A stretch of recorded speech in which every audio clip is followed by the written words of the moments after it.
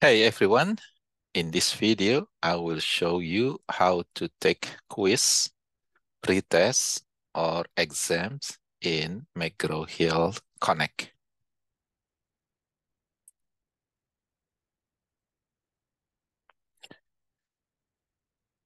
So when you log into your Canvas, then click this button, the McGraw-Hill Connect buttons. Again, if you don't see this button, you can click these three lines. It will hide, okay, the button, or if you click it again, it will show you these choices over here. So click this McGraw-Hill Connect button. It will take you to your McGraw-Hill Connect like this. So if you want to take the quiz, for example, you can scroll down until you see the quiz. Okay, we have over here quiz 1. If you want to take the pretest, it will be over here, pretest. Okay, the pretest is also available. If you see this arrow, it means that available. If you see the lock button over here, the test or the quiz is not available yet. So let's say you want to take the quiz, okay, quiz 1. Just click this arrow. Okay, it will tell you that the quiz only have 10 minutes.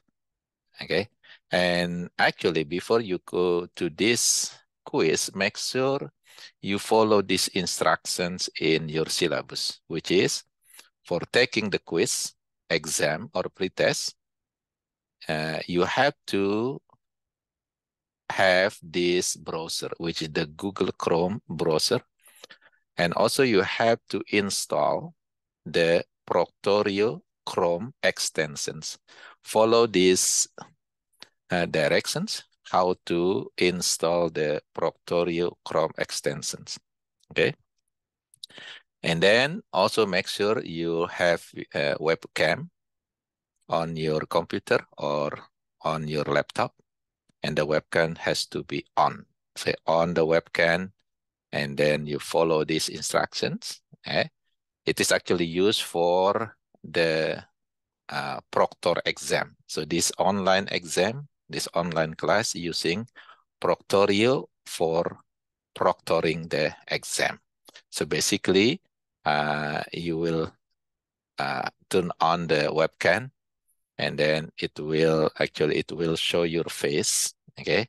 And then make sure you finish the quiz or exam or pretest in one sit. So don't leave the your seat, okay?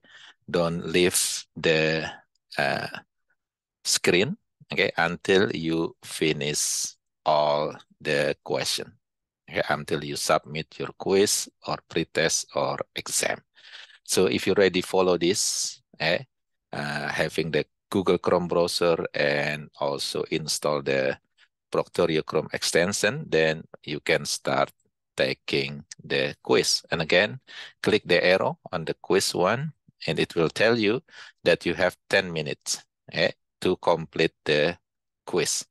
There are 10 questions for 10 minutes. So you have to finish the quiz within 10-minute period.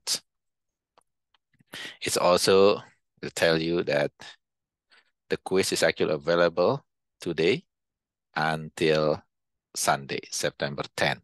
But every time you click begin over here, you only have 10 minutes, okay, to complete the quiz. And you only have one attempt to take the quiz. So you don't have another attempts. If you, for example, feel not good with the quiz, then that's what you have, okay? You don't have another attempt for this quiz. So study first before taking the quiz. If you are ready, then click begin. Okay, again, it will give you the warning that you have 10 minutes to complete this quiz or this assignment. If you agree, then click yes. Let's begin. Okay, then it will take you to the quiz. So the time is clicking over here.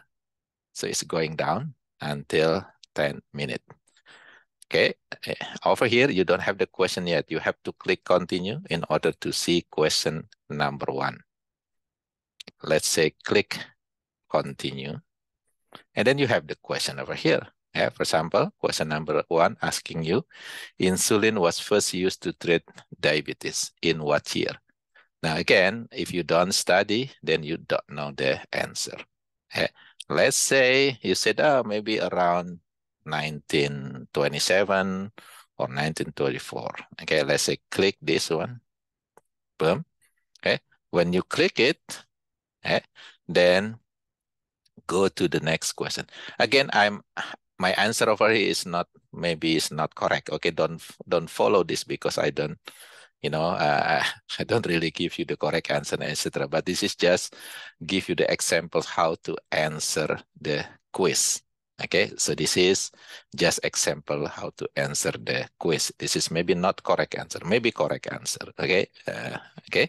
So after you click that, after you choose your answer, then click next. Okay, click next. It will take you to the second question. The second question asks you the plural of nucleus is blah, blah, blah. Let's say you say nuclei or maybe nucleosis, nucleus, etc. And then after you choose, again, click next. Always click next. Okay? After that, after you finish all the question, click the submit button over here. Usually at the last question, the submit button become highlighted with blue color. So you click submit. When you click submit, it means that you already done your quiz and the score will be given to you. So you can check your score right away after you submit the quiz. It is very similar with the pretest or the exam. You do the same things, but you don't have to do this again. So this Google Chrome browser and also Proctorio Chrome extension is only done one time.